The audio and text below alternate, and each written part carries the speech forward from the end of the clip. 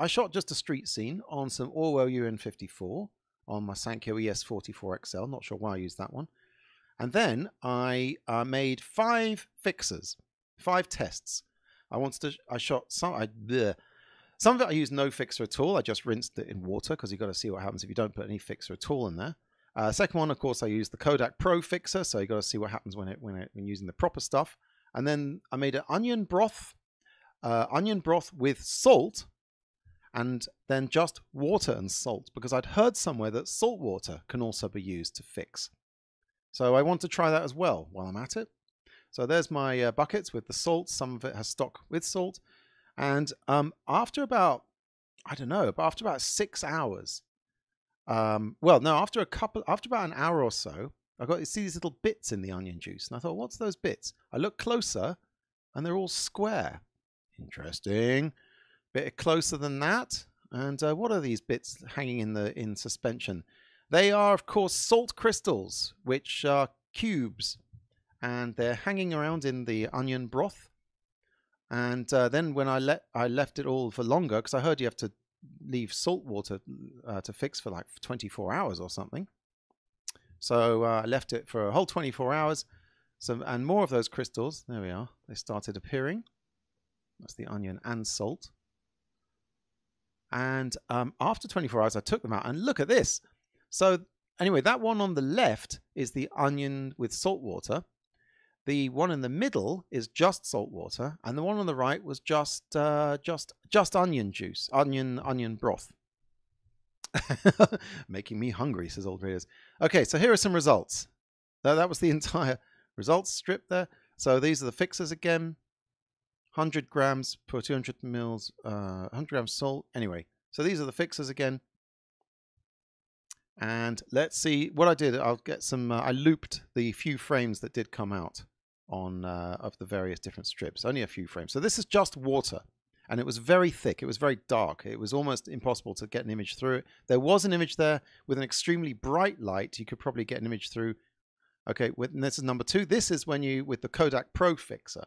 If you don't count all the bits and pieces like on the film, that does an okay job with the fixing. And then now this number 3, this was the onion broth with no salt. Not good, I'm afraid. Not any better than just tap water. So that was a bit disappointing. Very, very faint image that I had to, boost a bit even to see anything. Then the onion broth with the table salt is the next one, number 4. Here it is. Much better. Much better. I think the salt might have helped.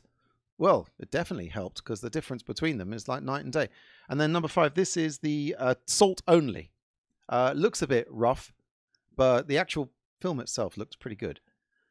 So, yeah, the salt worked. Now, this is the onion broth with salt after I took it out and before I washed it. You can see it's got this kind of thin film of kind of like just sort of salty, oniony, soupy nastiness stuck to the film.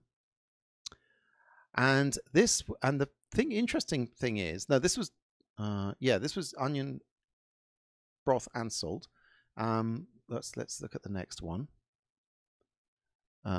Oh, did I pause it? No, I didn't pause it. It's just a long freeze frame there. Barry says, can you check the crystals for silver? God, I have no idea. Now look at that. It's going to get really good in a second here. On the right is just salt. And interestingly enough, when I took the film out of the salt water, it was covered in crystals. When I took it off, all the crystals just fell off. But when I took the onion and salt film out, the crystals all stuck to the film like this. And I got the old USB microscope out, and I got some amazing close-up pictures of what that looks like. Look at that. Those are the salt crystals. This was overnight, by the way. I left it overnight, and the film got covered in these amazing cubic salt crystals. Apparently, if you don't want that happening, you have to keep the solution warm. It has to be very, very salt saturated and kept warm so the crystals don't come out of solution.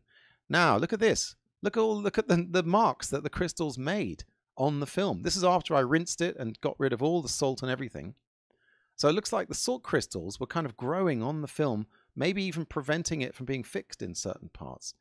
And it does make this interesting little sort of kaleidoscope-like pattern of squares and shapes on the film itself. Some more close-up pictures with the USB microscope, because these pictures, they were too good not to share. Really, look at that, amazing. Don't put that through your projector, for God's sake. You try explaining that to the projector repair person, if there's such a person even still exists. Look at that, amazing. And they were stuck. I could hold that. I should shake that around, and they were stuck solid to it. Nice.